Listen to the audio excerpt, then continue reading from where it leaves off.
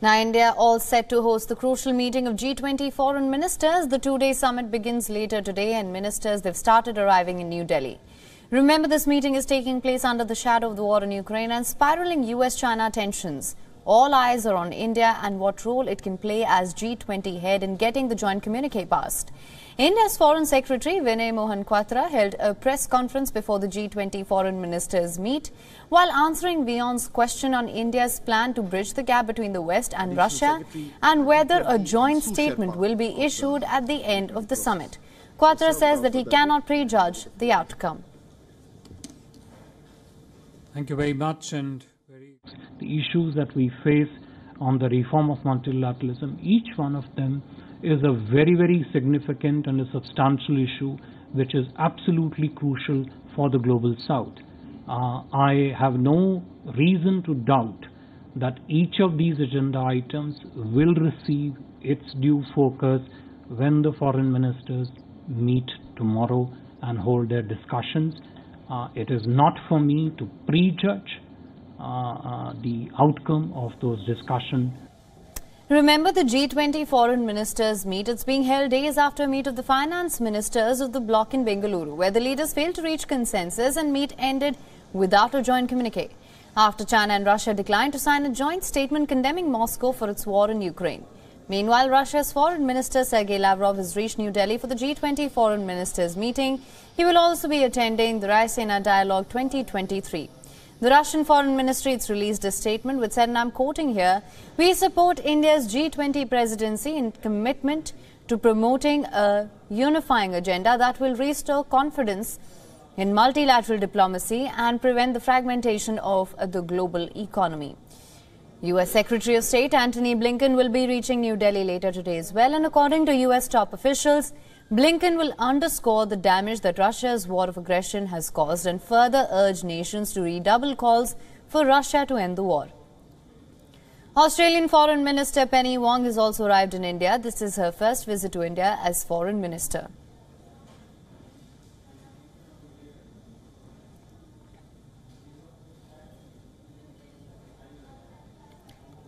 Indian External Affairs Minister Dr. S. Jaishankar also announced the arrival of Turkey's Foreign Minister to India. Both the ministers discussed bilateral relations on the sidelines of the G20 meeting. Taking to Twitter, the Turkish Foreign Minister said that he met with India's External Affairs Minister and has thanked him for Operation Dost, which is the search and rescue operation initiated by the Indian government to help earthquake-hit Turkey and Syria. Jaishankar also held bilateral talks with his Brazilian counterpart and discussed issues that will be tabled at the G20 Foreign Ministers meeting.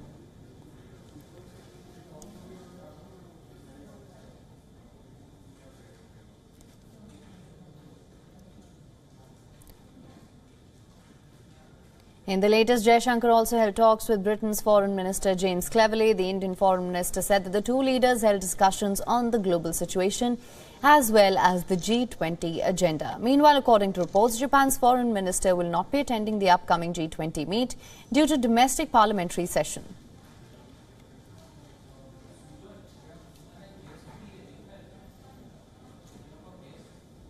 For more on this, we're now joined by Siddhant Sibal, our principal diplomatic correspondent from New Delhi. Siddhant, thank you so much for joining us. What can you tell us of the larger G20 agenda? We know that Russia and Ukraine war is likely to dominate discussions. Well, Haim, there will be two key sessions that will take place tomorrow when the key day of the G20 Foreign Ministers meeting takes place here in Delhi.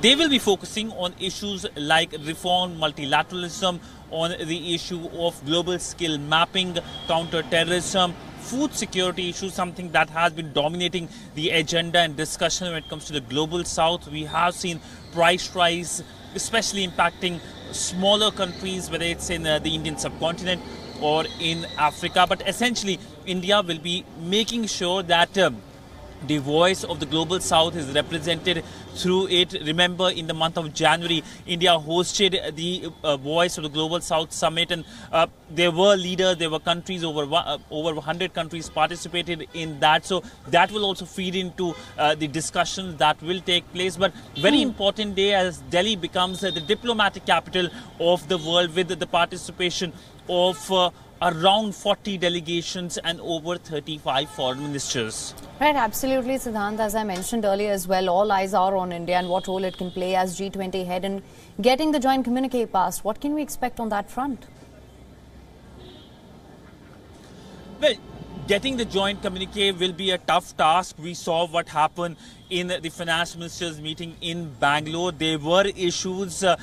India came out with a chair statement and an outcome document that focused on issues like debt issue and cryptocurrency. But remember, it is the Russia-Ukraine conflict that is dividing the grouping. It's 18 versus the 2. That's versus the 2, Russia and China. And how India can bridge the divide between West and Russia is something that will be closely watched.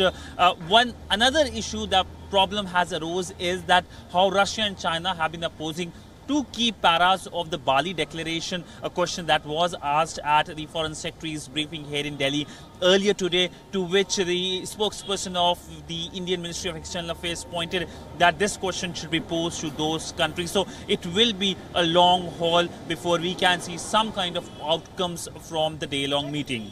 Right, Siddhant, thank you so much for joining us with all your inputs on this. We will, of course, continue to track the developments very closely. WION is now available in your country. Download the app now. Get all the news on the move.